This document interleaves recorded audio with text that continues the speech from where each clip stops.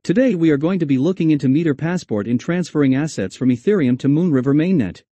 Meter Passport supports MetaMask wallet and wallet.meter.io. Ensure that the passport is connected to the MetaMask wallet. Wallet.meter.io is highly integrated with Meter Passport and has all the assets and network settings pre-configured across participating blockchains. If you do not have Moonriver mainnet network set up on your MetaMask, you can leverage wallet.meter.io to configure the network for you.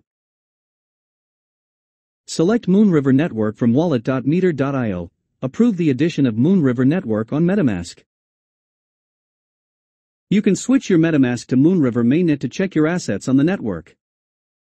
We currently have 2 MTRG on Moonriver network. We will be sending additional MTRG from Ethereum to Moonriver as part of this tutorial.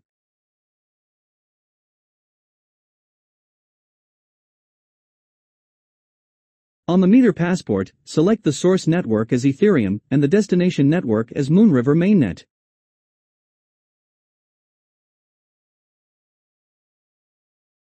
Select the asset that you want to transfer from the drop-down menu. Enter the amount to bridge. You can either send assets to same address or different address on the Moonriver mainnet.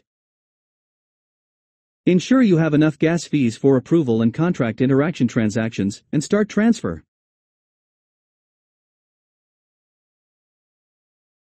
For first-time transfers, there will be additional MetaMask pop-up to allow Passport to spend the asset. Approve the transaction to deposit the funds to bridge contract. When your Passport screen changes from initializing transfer to in transit, the deposit transaction is successful, and you can close the Passport page if you wish at this time. Bridge transfer is initiated after 25 block confirmations on the Ethereum network. The typical wait time for the 25 block confirmations is 15 to 20 minutes. At this time, you can also confirm that the assets have been successfully withdrawn from your Ethereum network.